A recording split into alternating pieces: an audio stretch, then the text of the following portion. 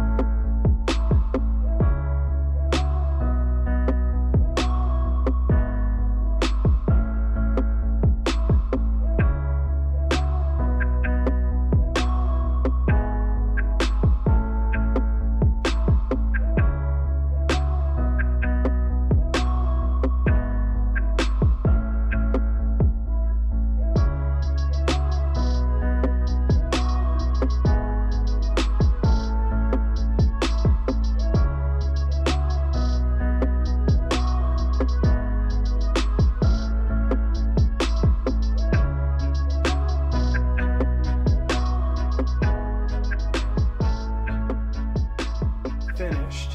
Here is the end result. I am super pleased with the way it turned out, the way it looks. It is a little bit more detailed than the Ocarina of Time video game was, because 64, low polygon type stuff. But yeah, I think it looks awesome. And it was fairly simple. It took me from start to finish, no joke, 2 hours. So that's including paint time. With the templates, it should make it even easier. Yeah, give it a try. Definitely something a beginner could tackle in a few hours. Maybe you will try and make one of these and impress your friends with your Zelda Boomerang building skills, so much so that Link asks you, why the crap is it called Zelda if Link's the person who's the main person in it? She only appeared for like a couple seconds in every game. It's messed up. Right? Maybe you'll get some... Yay! And inevitably they're going to ask you, how'd you make that? You can give them one of these. Tell them, much props. If you haven't watched that video, go watch it. But this is a weapon. And you know what happens with weapons on this channel, so here you go.